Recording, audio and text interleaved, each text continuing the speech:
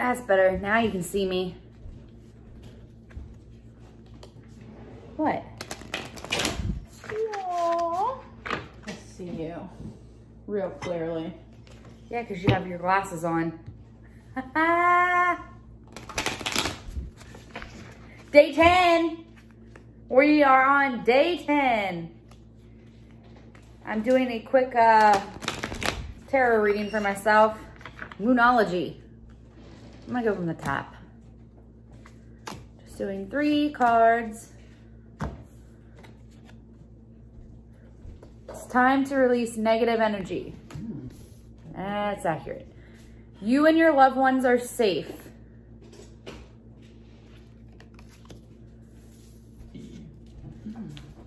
Bring love into the situation. Holy Lanta. All right.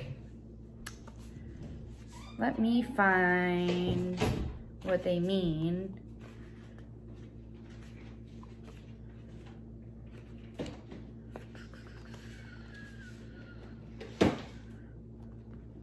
Today is a relaxing day. We're kind of just cleaning up the house a bit before her parents come down.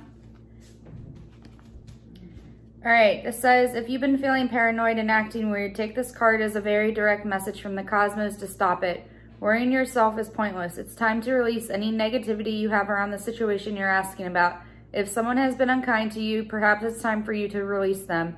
This card heralds an emotionally intense time since both the full moon and Scorpio themselves are both extremely intense. It's time for you to feel all of your feelings. There could be some nastiness in the air when you pull this card. If that's the case, take it as a sign to move away from anyone or anything you feel is toxic. For some, however, this card has a totally different meaning. This says, attune to the moon. Emote. It's all out better than in. It's time to move from the living fearfully to living joyfully. You're right to have your suspicions. Grudges are toxic. Let something go. The end of an argument. Moving on. I know a few Cancers. Your loved ones are safe. There's a new start coming in your private life. Something is rising up in connection with the people and places you hold dearest. This can be to do with a member of your family, a flatmate, or moving house. If you're hoping to move forwards with something special in your private life, this card comes to you as a message that you can do it. If you've been neglecting your family, it's time to reconnect with them. If you've been neglecting yourself, you need to take better care of yourself and nurture yourself more. If your insecurity is holding you back, that's something for you to work on now. Doing so could bring you your heart's desire. And then it says, attune to the moon. Make sure you put your family first. Additional messages are, let something get a bit closer to you. A new cycle is starting for your child or children. It's time to review your goals. Have they changed? Meditation will help you banish your insecurities, and spending time near water will bring you peace and answers. Megan! Beach! We gotta go to the beach! This one says, bring love into the situation. New moon in Aquarius. Aquarius is all about progress. This is its time to move forwards. The new moon Aquarius card means no looking back. Change is on its way, and it could come quickly. Whether you get the change you want depends both on whether you believe you can have it and how much you're relying on others to bring it to you. This card comes to you with the suggestion that you may need to do things independently or on your own. But be loving, not too pragmatic.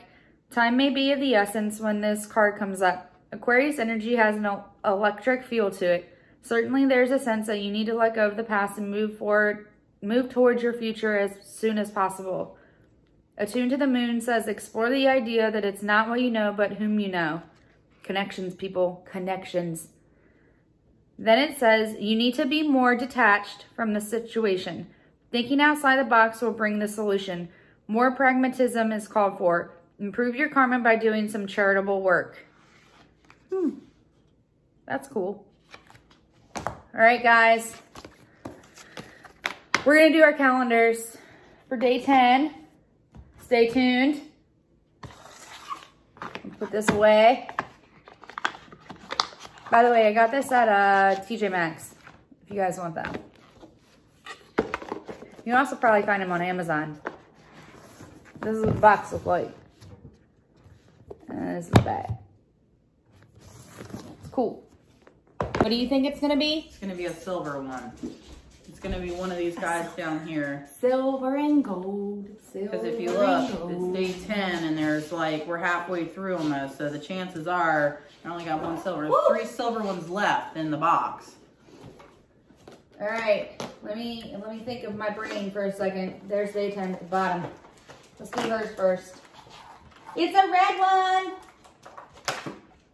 These are like repeat colors. Hang on, Minnie, I'm having issues. Sit for it. Sit, man. Sit. Good girl. Good girl. Here you go. Yum yums. Yay! Look, good pants. All right, did you do your chocolate one? Oh, no, I didn't. Day 10. There it is, light bulb.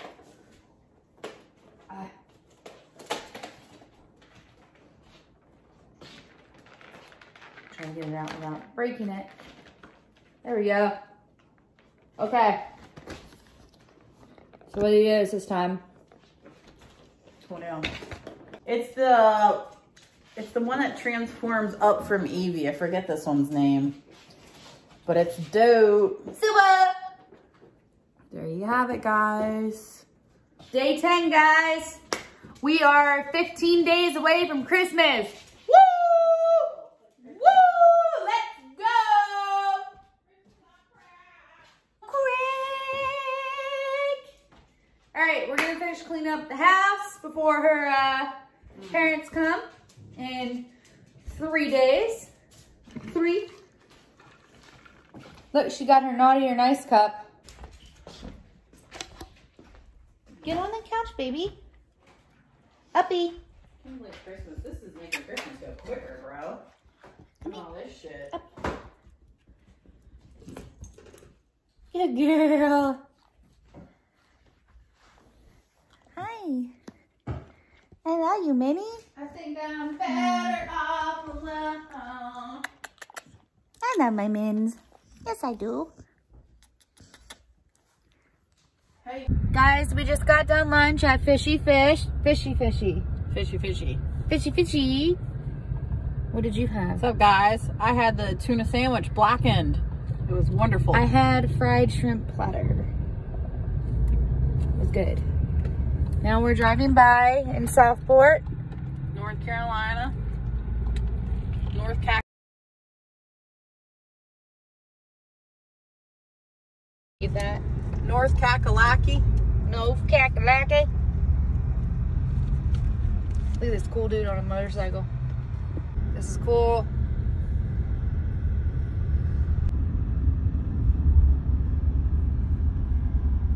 Little town, and it's not that far from our house.